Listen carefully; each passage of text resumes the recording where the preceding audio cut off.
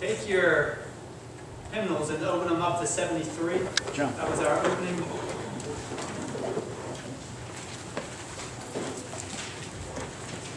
Just take it off of mute. That was our opening hymn this morning. Diana just read and finished with the text, "Be ye holy, for I am holy." What does that mean? What does it mean for us to be holy because God is holy? Are we intrinsically holy? No. So how can we be holy? How can God expect something from us that we can never be? Are you open to page or number 73, Holy, Holy, Holy? You guys familiar with this song? Yes. Don't worry, don't get afraid, I'm not going to sing it for you.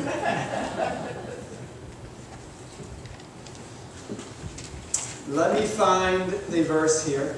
It's going to be the third stanza. It says, "Holy, holy, holy, though darkness hide thee, though the eye of man thy glory cannot see." Why cannot the eye of man see the glory of God? Because God is holy and man is not, right? And so God would become a consuming fire if we, in our unrighteousness and unholiness, stood in His presence. Is that right? Amen. But let's keep looking at that verse. It says, "Only thou art holy, and there is none beside thee, perfect in power, love, and purity." And yet the Scripture says to us, "Be holy, for I am holy." How can that be? Only through Christ. You're shaking your heads. That's a good thing. Say it out, Ricky, because you're right. Only through Christ can we be holy. Do you understand why you need a Savior? Why it is so important that God sent Jesus as our Messiah, as our Redeemer? Because through Him, then we can actually stand in the presence of God. We Right? become fireproof. What's that? We become fireproof. That's right. That's right. So I want you to think about this. Was Jesus just using hyperbole when He made this statement? Is He just exaggerating? Or is the statement true? Are we, as God's people, to be holy? Yes. And to be holy is to be like Him. Is that correct? Now, I'm going to speak to you this morning, and I had my sermon paper, and I forgot it on my desk. Doesn't really matter, there wasn't a whole lot on it, so. But what I'm going to speak to you this morning and share with you, I want you to listen very carefully, and I want you to think about this. Jesus gave signs for us to be able to see where we are in the history of this world. Is that right? Jesus told His disciples what would be the sign of His coming. Okay, they asked Him very clearly, what will be the sign of your coming, the end of the age? When will all these things take place? And Jesus gave them signs and waymarks that throughout history you could see that when they came, when they were fulfilled, you would know where you were at in God's timing of when He would return. Is that right? And so we in this generation like to say we're living in the last days. How do we know that? Well, because we probably see things fulfilled that are in prophecy. Is that right? Okay, so, and that's what I want to look at this morning. The first text I want to look at is, let's turn to Matthew chapter 5. You familiar with Matthew chapter 5? That is the Sermon on the Mount. Okay? So, Matthew chapter 5, as we read these verses, I want you to always keep in mind what Jesus said here in 1 Peter. That we should be holy because He is holy. that if you call yourself a Christian, there should be a lifestyle that goes with that that shows that you truly are a Christian. So let's turn to Matthew chapter 5.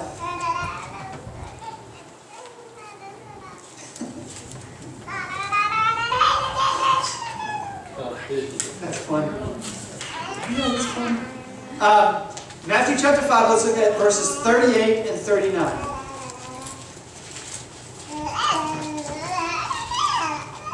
Verse 38 says what? Ricky, you have that? Yes. What does it say?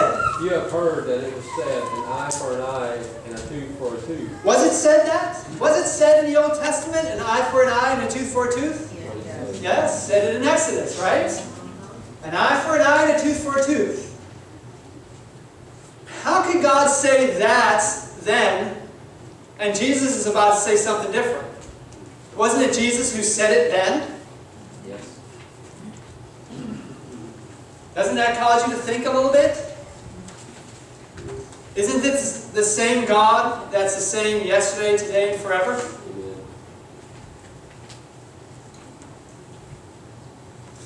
So what you need to take away from this, that's Exodus 21:24, and it's taken just a very little bit, is taken from the whole context of what was said. An eye for an eye and a tooth for a tooth. What you need to take away from this is that this was the same Jesus who said both of these things. And Jesus doesn't change. God doesn't change. So he had a reason for saying it then, and he has a reason for saying this now. And it's not a different dispensation. Okay?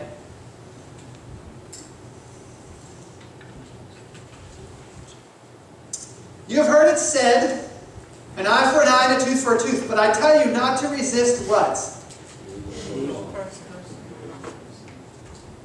What is the definition of an evil person?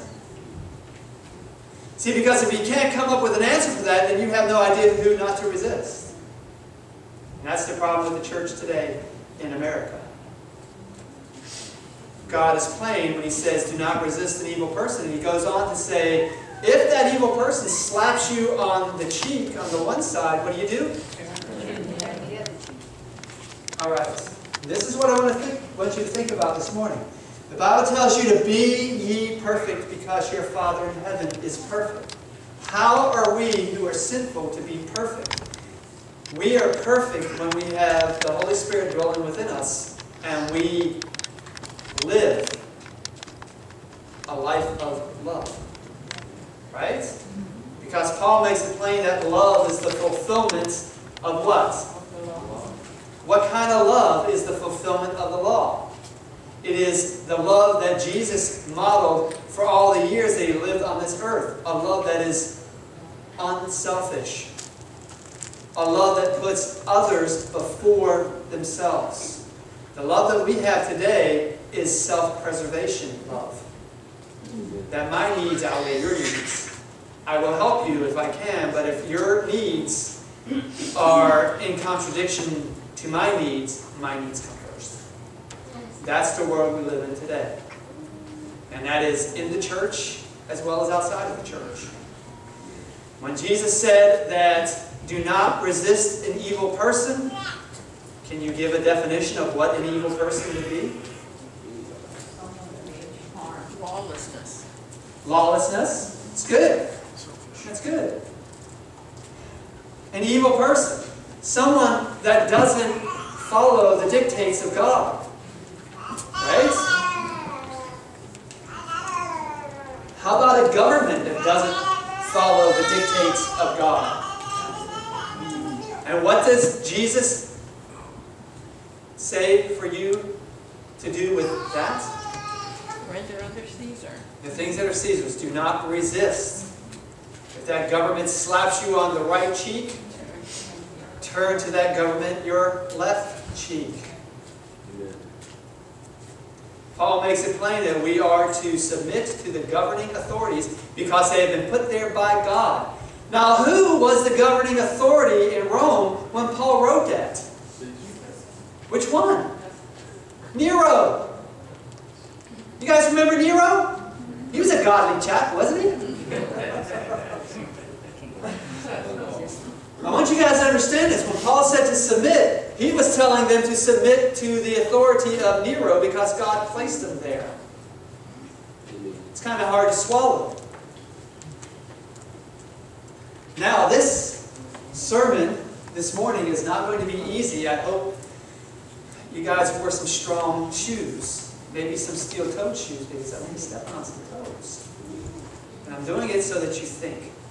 It's the only purpose, is I want you to think. I'm not telling you what to think. I just want you to think. If Jesus has called us to not resist the evil person, to turn the other cheek, then brothers and sisters, what are you going to do when that evil actually touches your life? When your cheek is slapped, will you fight back, which is what the world tells you to do? Or will you not resist and turn the other cheek and show the world Jesus Christ? Jesus never said following Him was going to be easy. And He said, if you can't do this, you're not worthy of Him. So there's not a lot of wiggle room there. Either you're His disciples and you do what the Master says, you live the way the Master called you to live, or you are not His disciples. There is no middle ground. Again, I want you to think about what I'm saying. Just think.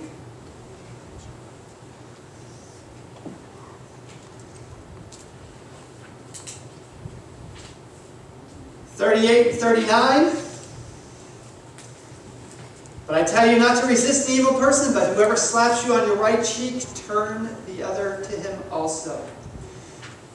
Verse 40, if anyone wants to sue you and take away your tunic, does that have any meaning in our day today in 2014 here in New Smyrna Beach? We are a country that is established on the rights of the individual. Is that right? I have my rights. Listen to talk radio. Especially if it's conservative talk radio with a Christian bent to it, and you will always hear about your Christian rights when it comes to your government. What did Jesus say your right was? Your right was to turn the other cheek. That if you're going to be sued and your brother wants your tunic, what did He say? Give him the tunic, but also give him... Do we do that today? We're very quickly to take them to court. I went through a whole thing about peacemaking here, right?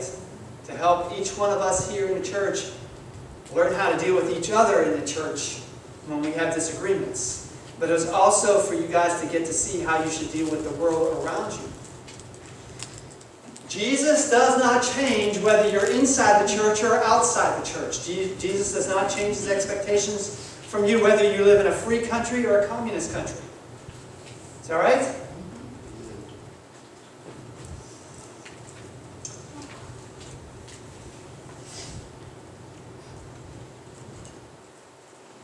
Verse 41, whoever compels you to go 1 mile, do what? Do you know why He said that? Do you know why He actually said if someone compels you to go 1 mile? Because in His day, the law of the Romans were if a soldier asked you to carry his pack, he could make you carry it for a mile. And that was the law. What did Jesus say?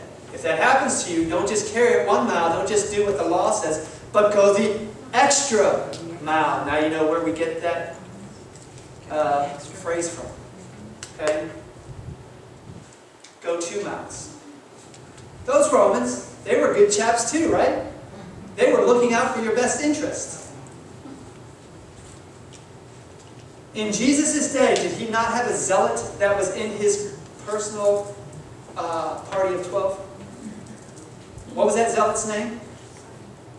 You said it. Simon? Simon the Zealot, right? Now Simon the Zealot, do you think that him and Matthew the tax collector sat next to each other when they ate? No. You think when Jesus first called them, He had to actually separate those guys from one end of the table to the other? I think so. Because it took a while for them to actually, get to like each other. Because the zealot hated the tax collector and wanted to kill him. Because they were, in their eyes, traitors to the nation. They were worse than Gentiles. Okay? And Jesus was able to take these two men, a zealot and a tax collector, and bring them into his personal family, that personal group of 12. And those two went out and changed the world. The zealot, did he stay in his zealotry? After Jesus died, did he go back and join the zealot army? No. What did he do? He preached the gospel and he died preaching the gospel message. He gave up his right to be a zealot.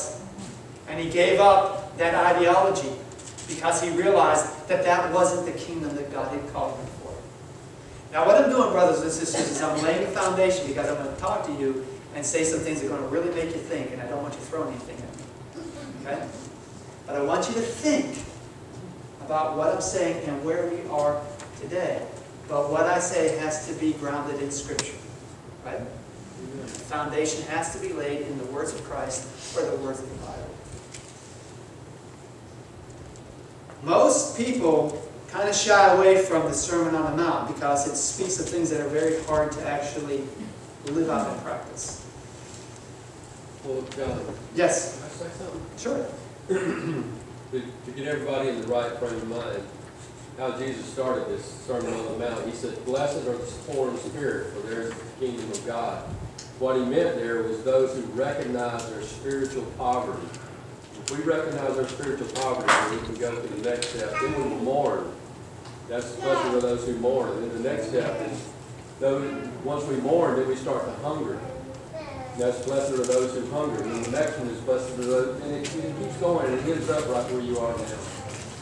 Because Jesus had to lay a foundation to get the people to hear what he had to say, because it was so radical compared to the teachings of the scribes and the Pharisees. Amen. But let me ask you a question. When the people heard this, did they walk away and go, "You can't do that"? Or did they hear it gladly? Yes, it did. And were impressed with the way he spoke, because he spoke not like the scribes and the Pharisees, but he spoke as one with power and authority. So listen. Give to him who asked you, and from him who wants to borrow from you, do not turn away. Verse 43, you have heard that it was said, "You shall love your neighbor," and what? Now, Leviticus 19:18 says you shall love your neighbor, but it doesn't say anything about hating your enemies. That was a tradition that was put in afterwards. Okay? And you know from the Old Testament, there's a story there, and it was either Elijah or Elisha, where the enemy was struck blind. This was an army, was struck blind. And they came into the camp of the Jews, and the prophet was there, and the soldiers wanted to kill them because they were the enemy. What did the prophet say to them? Feed them, give them drink, and send them on their way. You guys remember that story? Love your enemies. Modeled in the Old Testament, as well as what Jesus is trying to tell you in the New Testament. There's no difference. There was no different dispensation. It's the same God yesterday, today, and forever. So, but I say to you, love your enemies, bless those who curse you, do good to those who what? Do good to those who hate you, and pray for those who spitefully use you and persecute you. Why should you do this? The answer is found in verse 45. Because if you do this, then you may be sons of your Father.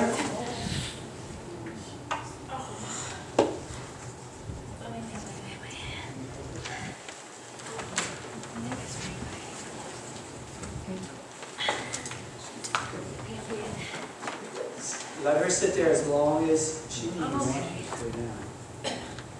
Is your ankle okay?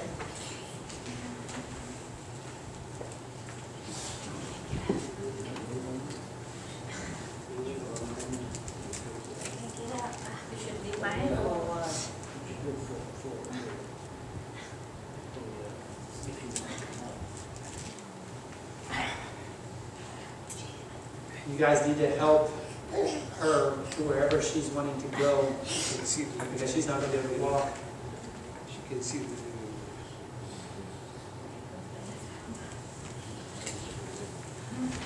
I got a wheelchair in the back of my van. That would be good.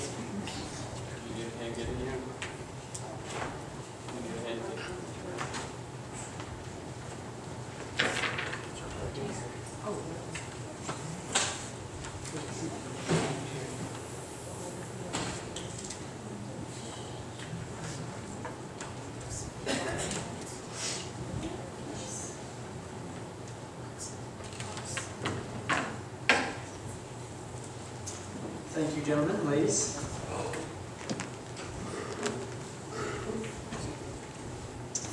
The reason why you do these things in verse 45 is so that you may be sons and daughters of the Father in heaven. For what does God do for us? He makes His sun rise on what?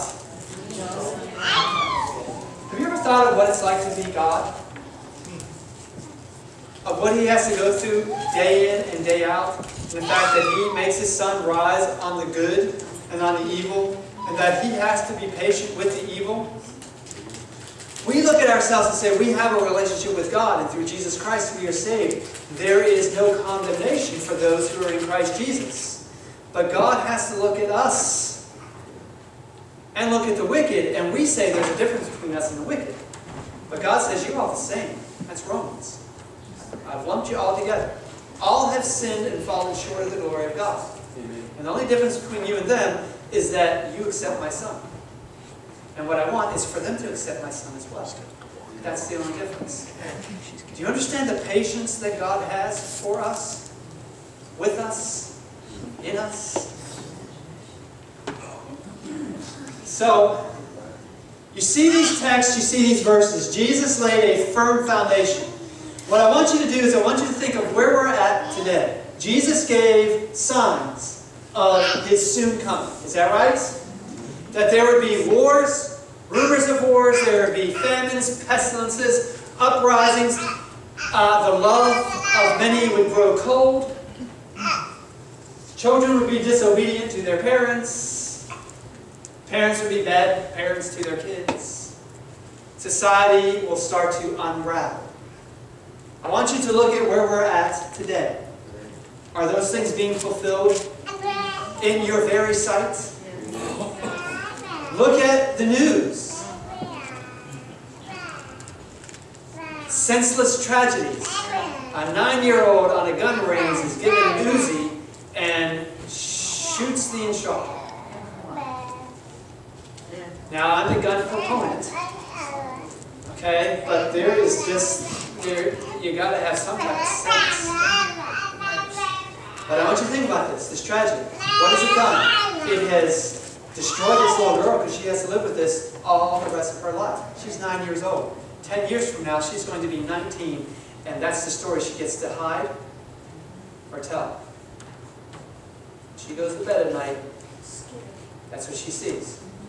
Now, the family of this instructor who lost his life, if he had children, they'd have to grow up with this story of, my dad died when I was this age. See how this tragedy just gets bigger and affects a wide range of people for many, many years? All right, now, school starts just last week, right? In most of Florida here, Central Florida, school started. And in the Orlando area, when it started, within 3 days of school starting, you had 2 flashers. One flashing a 12-year-old girl, another flashing a grown-up. Now, they wait till school starts. Every year when school starts, you hear these stories. That's just wickedness. Okay? Wickedness. And we think we live in a great state. But this is what we deal with. And it happens all the time, and we've become desensitized to it. How many of you have ever heard about 2 months ago, have ever heard of the name Ferguson? Now how many of you know that name? Okay? Right? What's going on there? Ferguson. Everybody's going to come down on one side or the other. And I'm not here to tell you which side. I'm just here to get you to think about how do you deal with what happened there with what Jesus said. Because if you come down on the side of the cop was right, then what Jesus asked you to do is stand in the shoes of the other side and have compassion on them to see how they live, how they think, why it's so painful. If you're on the side of the teenager, then Jesus' advice to you is to look at the other side and have compassion on them. See how they think, why they act the way they act, to put yourself in their shoes. But in our world today, we just come down on one side or the other. And if I'm here and you're there, you're the enemy. And I'm your enemy. And that's not what Jesus has called us for. What did Jesus say? If your enemy strikes you on the left cheek, do what? Turn him your right. Brothers and sisters, this country, in this point in time today, is mirroring what happened during the 1960s. Now, how many of you lived during that time and saw society unraveling before your eyes? The institutions that you thought were so great, if you were on one side, didn't look so great. If you were on the other side, the young people didn't look so great. Right? And it almost came down to a breaking up of this country back then. You're seeing the same things today. Okay? A lot of the problems that you had back then have never been addressed and have never been fixed. Why?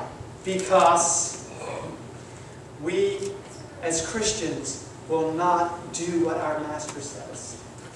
Amen. How many of you lived during the 80s? Remember Ronald Reagan? If you're conservative, greatest president ever lived, right? If you're a liberal, I didn't like that guy so much. But Ronald Reagan did something in modern history that was kind of unique. And that was, he blended religion and politics in such a great way that it was, you have to go back pretty far to see that kind of influence. You had the rise of the moral majority. How many of you guys remember that? The moral majority, right? And that they thought that if they could gain control of the political power in this country, then they could bring Christianity to the forefront of this nation and the world. Was that Jesus' plan? Now, when I first joined the church, the Adventist church, I joined the Adventist church in the late 80s at the rise of the moral majority. And it shocked me because I thought most Christians would be conservatives, Republicans. I came into the Adventist church and found a lot of them people were Democrats. That blew my mind. And it's like, how and why? And they said, because we see in this religious political movement the fulfillment of the end days. It's like, that's something to think about. And I realized right then that politics was not what Jesus was calling me for. Amen. That if I was conservative, then I'm conservative. But that doesn't mean that I don't like you because you're liberal. It doesn't mean that you can't belong in the same church or sit in the same pew as I do. If I'm liberal, it's the same thing. Now, I will tell you that I have been called conservative.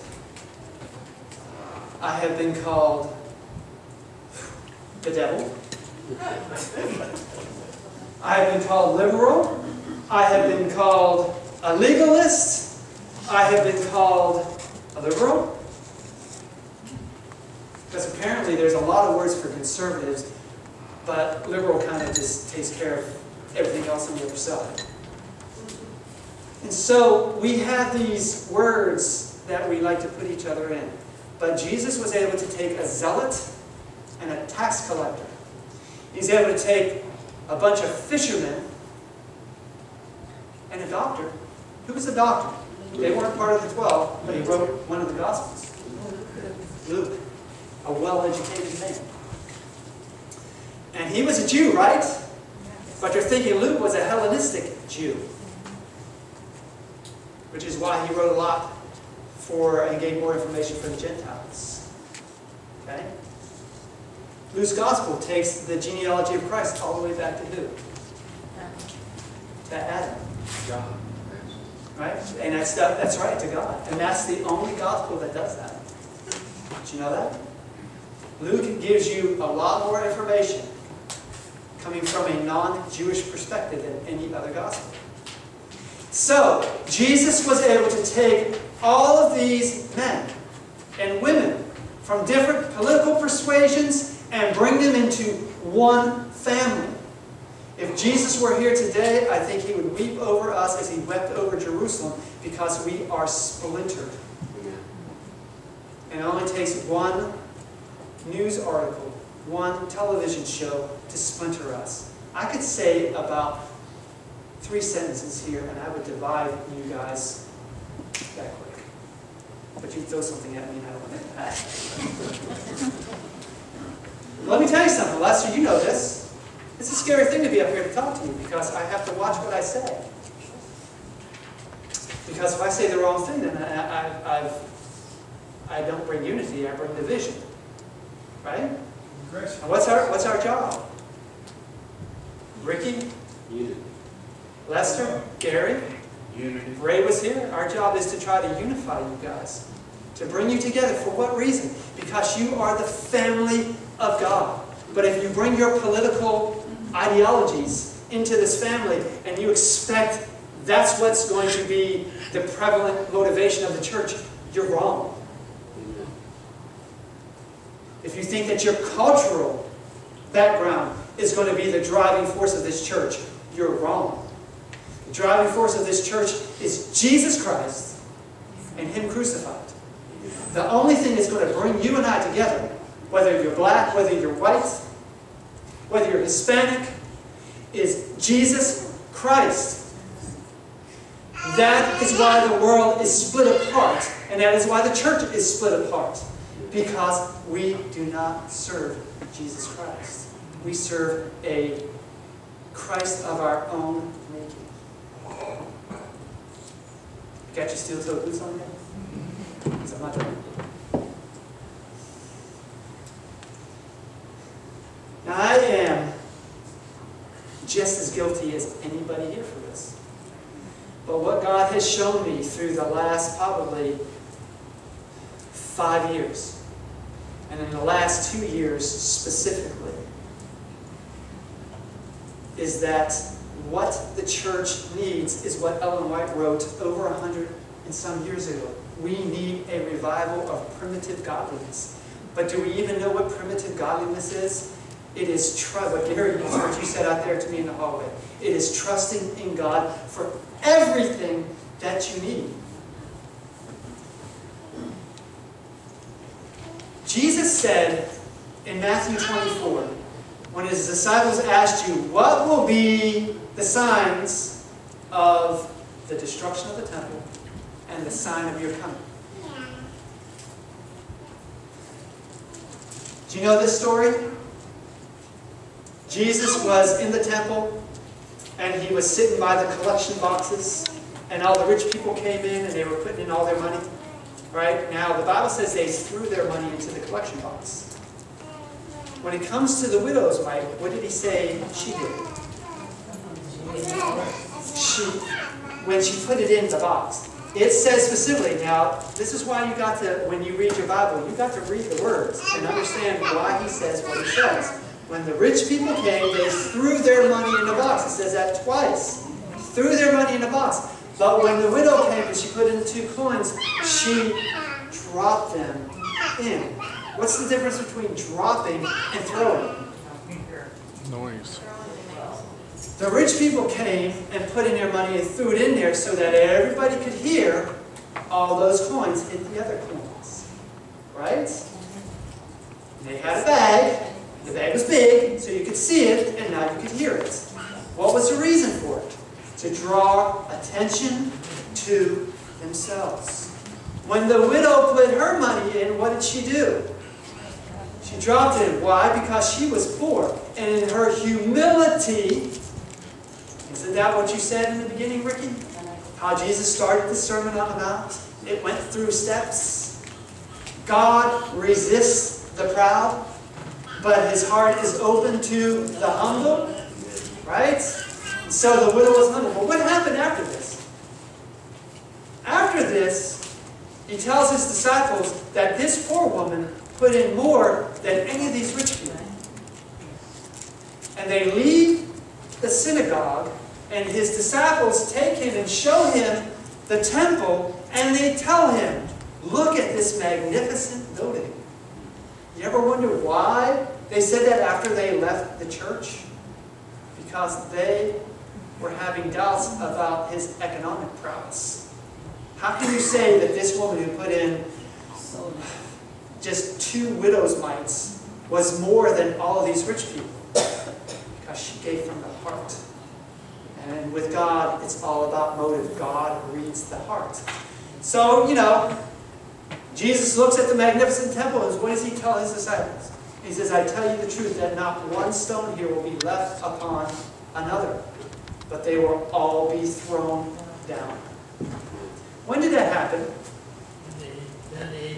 Very good, Bob. 70 AD. Did Jesus give a warning to his followers that they would know when this happened so that they could leave and not be caught up in destruction? Yes. Okay, what was the warning? The enemy withdrew. Right, so when you saw the abomination that makes desolate surrounding Jerusalem, then no, it's time to leave. If you're in a field, don't go back to the house. If you're in the house, leave right then. Don't take nothing with you. Right? The word abomination that Jesus used, he used one other time. So it's twice. Do you know the other time that he used it? Right, well, you got Talking about Gentiles.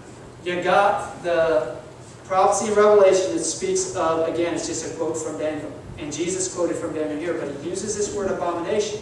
And I want you to think about this. And I want you to think about it by where we're at today in our society and our political situation. So, Daniel's understanding of why Jerusalem was desolate because of the abomination of his people. They had rebelled against the Lord of the covenant, and God allowed the Babylonians to destroy them. This word, abomination, is used twice in the Gospels to describe Daniel's prediction. Jesus used the same Greek word to describe the religious leaders. Look at Luke chapter 16, verse 15. Luke 16, verse 15 says, you are the ones who justify yourselves in the eyes of men, but God knows your hearts. What is highly valued among men is what? This is Luke 16:15. What's the word? An abomination. That's that same word. Okay? What is highly valued among men is an abomination, or another version says detestable in God's sight.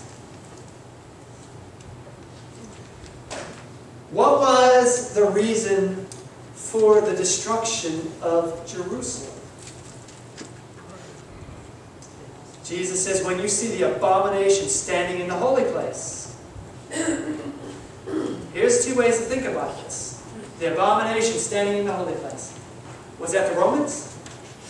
When the Romans actually stood in the holy place, that holy place was destroyed. Right? So who was the abomination that was standing in the holy place? Was it not the priests, the scribes, and the Pharisees? And the abomination was the detestable things of what they esteemed to be right. Because what man esteems to be right is detestable in the eyes of God. Do you know why the Romans came in and destroyed the temple? It's because the zealots revolted against the Roman authority. And this one man who claimed to be Messiah, Jesus also said, watch out for false messiahs. He ambushed and killed a whole garrison of Roman soldiers. Okay?